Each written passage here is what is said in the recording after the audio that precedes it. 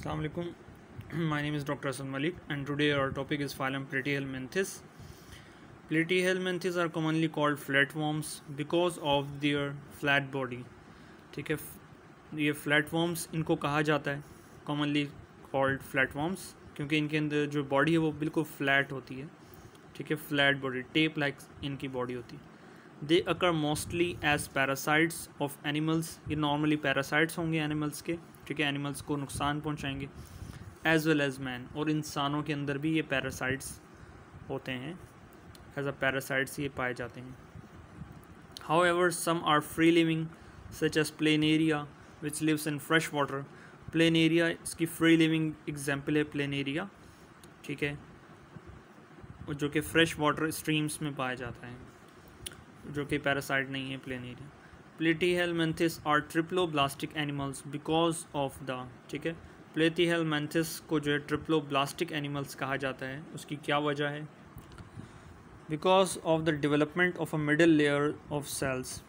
अब दो लेयर्स होंगी, ठीक है, एक्टोड्रम और एंडोड्रम. अब एक्टोड्रम और एंडोड्रम के दरमियान एक मिडल लेयर होगी सेल्स की, जिसको हम कहते हैं mesoderm.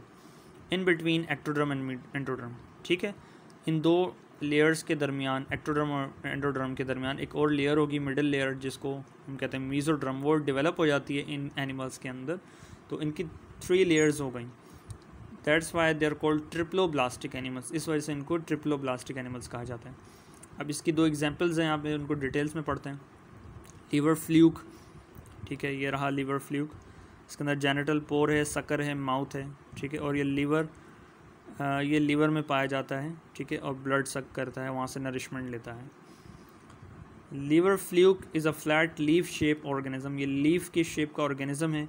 About 3 centimetre in length. 3 centimetre इसके लेंथ है. It is a parasite in the liver of sheep, goat and cattle. Kettles के अंदर शीप हो गया, गोट हो गया, इनकी जो है लिवर के अंदर ये पैरासाइट मौजूद होता है, जिसको हम लिवर फ्लूक कहते हैं.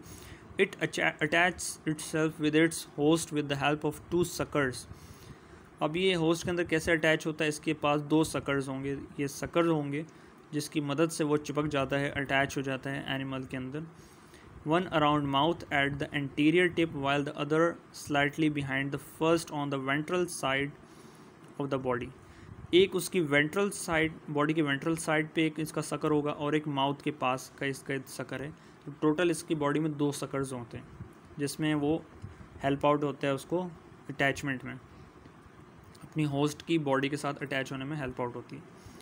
It has a bifurcated highly branch digestive system. ठीक है, bifurcated highly branch digestive system होगा इसके अंदर.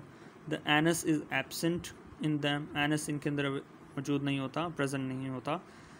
Each liver fluke has both male and female reproductive organs. ठीक है, ये हर्माफ्रोडाइट होता है, यानी कि इसके अंदर मेल और फीमेल दोनों पार्ट्स, रिप्रोडक्टिव ऑर्गन्स इसके अंदर मौजूद होते हैं, प्रेजेंट होते हैं. It causes considerable damage to the infected cattle. और ये बहुत ज़्यादा डैमेज पहुंचाता है अपने, जिनके अंदर ये इन्फेक्शन कॉज कर दे कैटल्स के अंदर. ठीक है, ये रहा लिवर फ्लूक, माउथ, जेनिटल पोर और sucker. Now come to the tape worms. Tape worms पे आ जाएं. Tape worms live in intestine of their vertebrate host. ये वर्टिब्रेट की इंटेस्टाइन के अंदर होता है. ठीक है, ये भी एक पैरासाइट है. There bodies are long ribbon likes and divided into series of segments. ठीक है, ये रहा टेप वॉर्म. इनकी बॉडी के अंदर सीरीज ऑफ सेगमेंट्स होता है. ठीक है, और रबर लाइक इनकी बॉडी होगी, रिबन शेप की इनकी बॉडी होगी. ठीक है, anterior and is somewhat rounded and head like. ठीक है, जो इसका एंटीरियर एंड है उस पर हेड लाइक स्ट्रक्चर होगा. It is provided with 4 suckers and rings of minute hooks which help them to attach with their host. अब इनमें क्या होता है कि इनके अंदर 4 सकर्स मौजूद होंगे. ठीक है, और माइन्यूट हुक्स होंगे which help them to attach to their host, जो कि इनको होस्ट के साथ अटैचमेंट में हेल्प कराते हैं. इनके अंदर जो माइन्यूट हुक्स होंगे, 4 सकर्स एंड माइन्यूट हुक्स. ठीक है, वो होस्ट के साथ अटैचमेंट में हेल्प आउट कराते हैं. Tape warm lakhs digestive system. Tape warm के अंदर डाइजेस्टिव सिस्टम नहीं होता. माउथ नहीं होता, एनस नहीं होता, ठीक है। ना डाइजेस्टिव सिस्टम है, ना माउथ है, ना एनस है। क्यों? क्योंकि इनको डाइजेशन करने की ज़रूरत ही नहीं है, इनको डाइजेस्टेड फूड मिलता है, ठीक है। It absorbs the digested food of its host through its body surface. अपने होस्ट की बॉडी सरफेस से ये उसका डाइजेस्टेड फूड को एब्जॉर्ब कर लेता है, तो इसको उस डाइजेस्टेड फूड को मज़ीद डाइजेस्ट करने की हेल्प ज़रूरत नहीं है, इसलिए इनके अंदर डाइजेस्टिव सिस्टम नहीं होता, माउथ नहीं होता, एनस नहीं होता। It absorbs the digested food, ठीक है। Every segment has a set of male and female reproductive organ. It is important point.